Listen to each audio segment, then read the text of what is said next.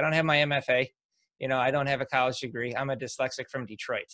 So Oh, coming in and right, we're trying. like, I'm a dyslexic from North Dakota. So Shut up. Are you serious?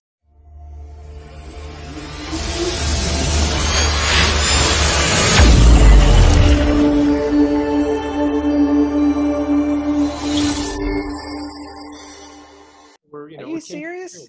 That is crazy. Wow. Well, I mean, that explains so much. So did you know that you think in pictures then, don't you? I do. I can't. Yeah. I have a hard time thinking. Yeah. So that's what we do. So that's what dyslexics do. Like the way our brains are wired, we think in pictures. And you know, I write the books. I tried to write a book, and it was tough. It was very, very tough. Like I'm just like I can't. This is so. The editor on my first novella was like, "You should write screenplays because this sounds like a screenplay." I'm like, "Yeah, I write a screenwriter. That's what I write screenplay." So yeah, it's very difficult, and I think I battled that my whole life. Yeah. Yeah. Well, I mean, but that's probably. I mean, that's one of the reasons why you're a killer filmmaker is because you have this superpower.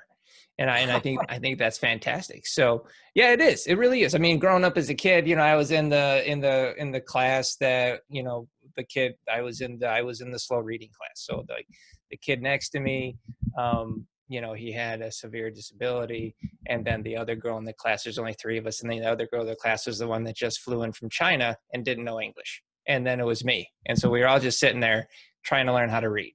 So having gone through that, you have an appreciation, or I would say a scrappiness about you that gets you to a level of success that you have earned and really put in I hate to say it, the sweat equity, and it gives you a drive, because you have to like constantly show like, this is what I can do. I didn't go to college. I don't have a degree to sit on. I am making these successes happen.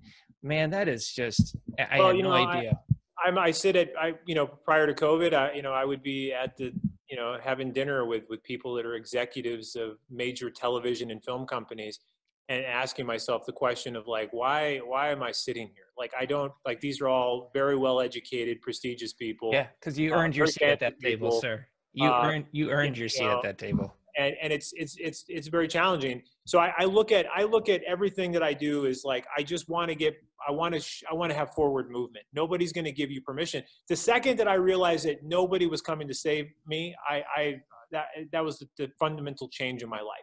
Yeah. That there was nobody going to parachute in from Hollywood and give me a break and give me a chance. You know, I had colleagues that I knew and I worked with, and we worked together to try to get things going. And these are folks that had not only Oscars, but, you know, massive amounts of Emmys, worked on major shows. And you know what? Even though they're wonderful, wonderful people, very, very little could they do to physically help me get into the business. They could share their knowledge, they could share their experiences, and they could pass on valuable, actually say invaluable, information to me. Yeah. That has helped me throughout my career. But not one of those folks could just say, oh, here's the door, I'm going to give you a shot, give you a break.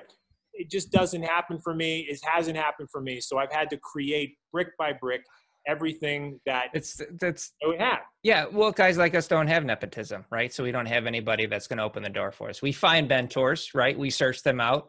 We drain them of every piece of knowledge they're willing to give us, right? Indeed. But then in the end, you make yourself happen. And I preach that. I said, no one is going to make you succeed but you. Now, the one big turning point, I would say, in my career, and this is going to sound weird, Kelly, but it's when I gave myself permission to succeed. No, it makes complete sense. Yeah. Absolutely. You know, that's what we're talking about here. You made a decision to give yourself the opportunity that nobody else is going to give you.